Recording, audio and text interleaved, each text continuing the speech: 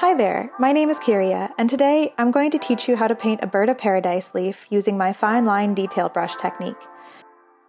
I'll be using an Arteza flat brush, several round brushes, and a detailed brush, as well as some lovely greens from the Arteza Sea Tones and Earth Tones gouache sets. Before we get to the fine lines though, we'll want our leaf to have a nice color gradient as a foundation to really make the details shine. I'm just adding a bit of water to give the paint a melted ice cream texture, so it will go on smoothly but not be transparent. I'll start with a lighter green at the top, using a flat brush to fill in the top half of the leaf.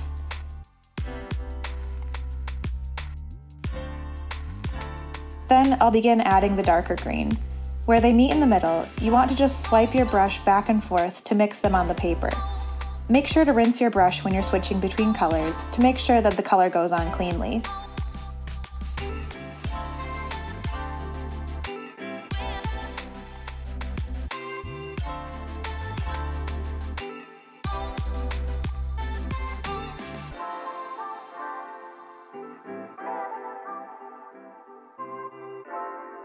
You can see here that I'm going to need to add a little bit more light green to the top of the leaf, as the dark green blend has gone a little bit too high in the leaf than I'd like.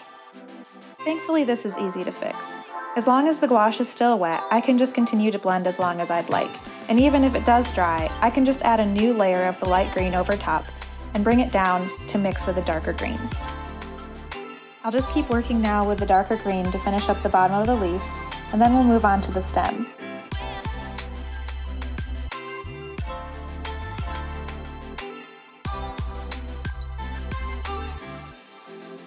I'm switching from the Arteza flat brush and large round brush to a smaller round brush, and I'll start with a light green at the top of the stem to create a nice contrast with the bottom of the leaf.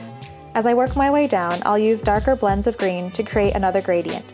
If I need to adjust the gradient, I can just keep applying paint and mixing it on the paper until I'm satisfied. I'm happy with how the overall gradient looks, so now I'm going to move on to the line details.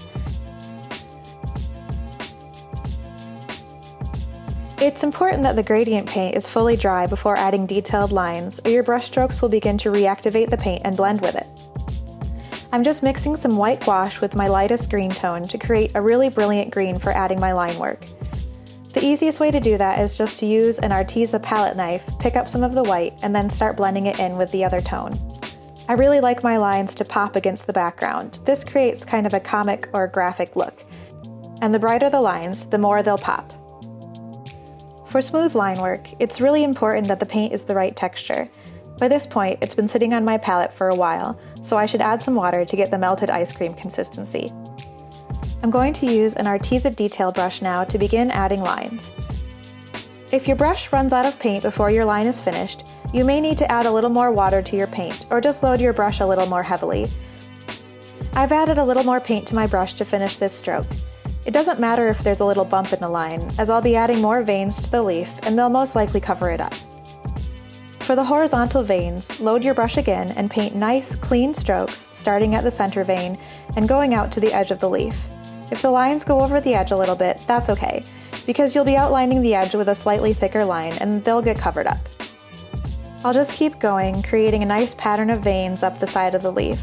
Sometimes leaving a little space between groupings of veins can add some nice variety.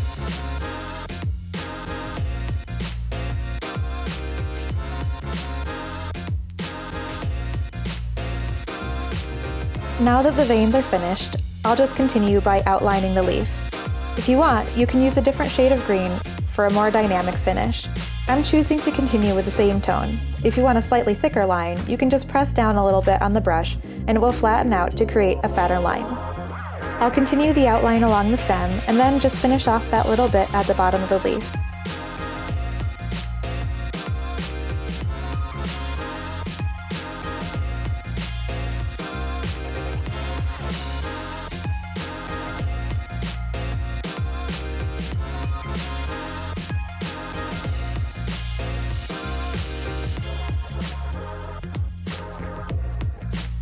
So, that's my process for creating line work on a bird of paradise leaf.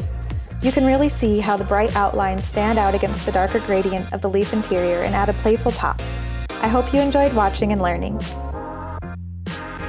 That's a wrap!